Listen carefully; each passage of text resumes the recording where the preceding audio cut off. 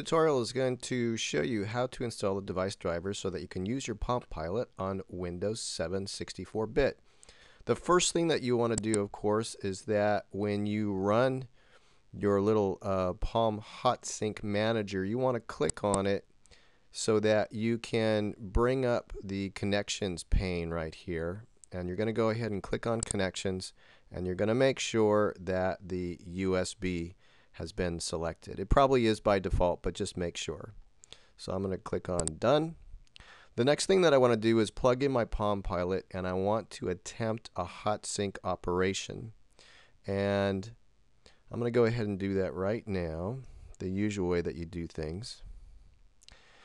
And what's going to happen is I'm going to go ahead and try to HotSync. And the computer is not going to understand what I want to do. It doesn't have the right device drivers to go ahead and synchronize with my Palm Pilot. But during this time, what I want to do is go to my Start button, the lower left-hand corner, of course, of my screen. I want to type in Device Manager. You probably won't have to type everything in because it'll pop up automatically here in the list. I'm going to click on Device Manager. And you notice that Palm Handheld is here in the list of devices that it doesn't understand or doesn't have device drivers for. You're going to click on that, and a little window will come up, and you're going to click on Update Driver. So you'll click on Update Driver.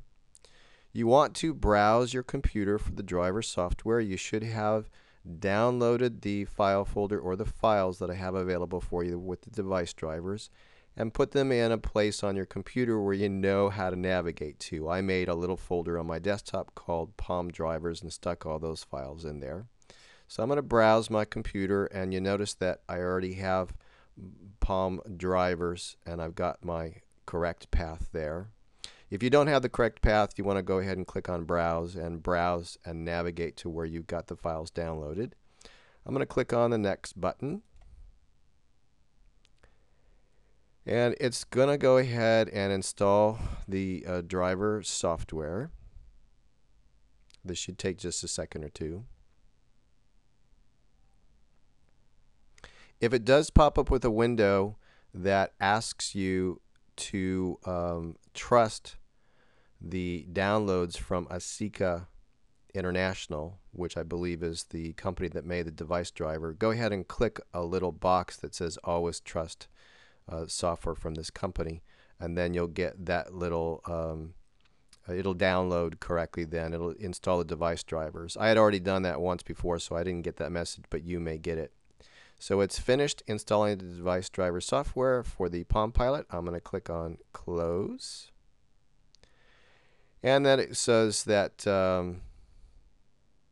it says that my hardware is not currently connected to the computer, and that's because my it timed out on my sync. I tried to sync it. And you need to try to sync it for the computer to recognize that you've got the device hooked up to your computer in the first place, but it's going to time out on the sync. And I'm just going to close this little window.